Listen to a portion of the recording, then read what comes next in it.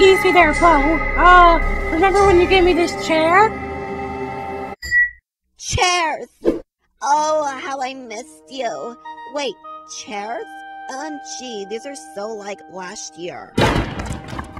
Inanimate Insanity is a show that I make in my spare time when I'm not at school, and it features characters that I made in 7th grade, I think it was, 8th grade, and it's just a bunch of inanimate objects competing for $1 million.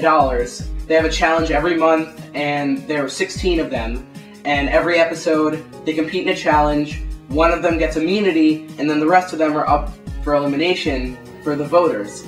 Then the viewers vote in the comment section who they want to be eliminated, and then in the next episode, the votes are revealed and that character is sent off, and one by one they all leave until there's a winner, and the winner gets the $1 million.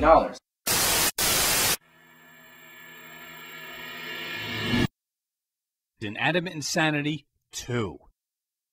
Season 2, we're going into it with a lot more knowledge of what we're doing. When we started out Season 1, it was more of just a hobby, but now we really have figured out, like, we have more experience than we've gotten from Season 1, so we have the capacity to make Season 2 be as good as it can be. With the scripting, we've taken it to a different level. Like, we have more writers, we have more ideas, we want to put more plot into it. We don't want it to be just a competition. We want to have side stories, characters that have as much conflict as they have good qualities, so that they're not boring or flat. Yeah, three-dimensional characters. That's a big thing that we're trying to do.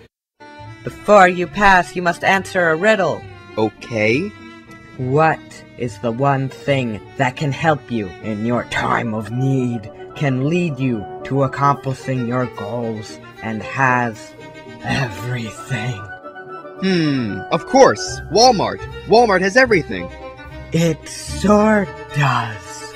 For Season 2, we're working on developing more multi-layered story arcs. With Season 1, we were kind of focusing on the competition, but now we're more comfortable with that aspect, so we can broaden our horizons and explore characters some more. So we're working on developing all the characters so they're not just flat, stereotypical. We want to round them out, make them three-dimensional, feel like real people, you know. The writing process of the series, I go back and forth with rewrites with Adam. We use Skype and we talk to each other about what the next episode should be like, and we throw around story concepts, and we'll rewrite each episode like at least 20 times until we finally get it right, and then we have a whole month to plan out the story, so then if we ever come up with a new idea, like at the last minute, we can just try to squeeze it in.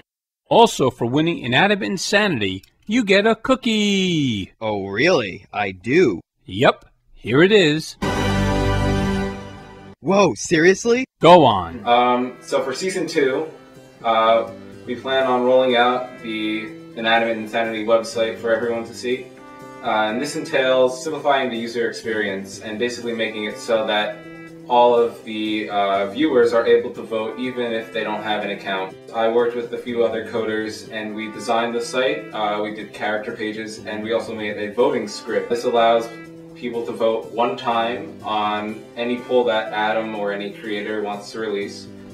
The main purpose for the polls is to count the votes on elimination, and basically this allows the creators of the show to simplify their experience. The show plays a large role in my life. When I'm home not really doing anything, I devote all of my time to it.